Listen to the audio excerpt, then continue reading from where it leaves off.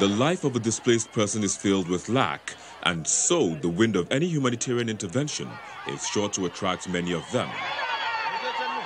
These internally displaced persons in Borno State are eagerly waiting for the distribution of relief materials from state government officials at a school in Konduga.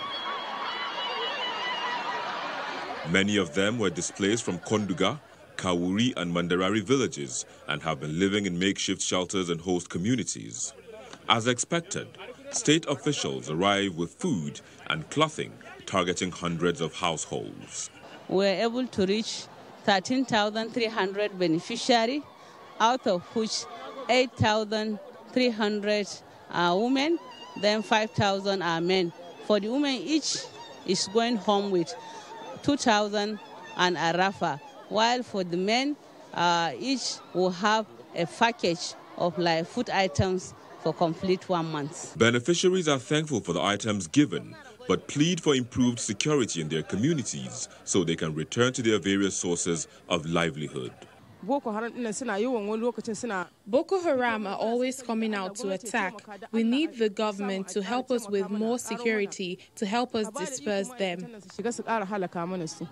For the Borno State government, providing adequate shelter among other basic needs for the IDPs is a more immediate problem that needs to be addressed. We have agreed to now return the people of Kauri in pieces.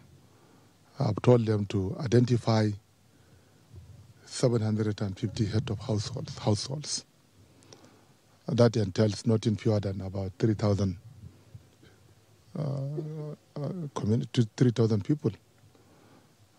So I think we shall do everything possible to rehabilitate the homes of the remaining 500 people, ensure renovation of the school, of the clinic, so that at worst in March, people of Kauri will be resettled back to their communities.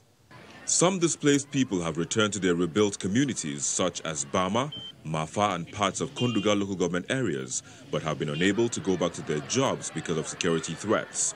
For these ones, their concern is more becoming self-reliant when they return home.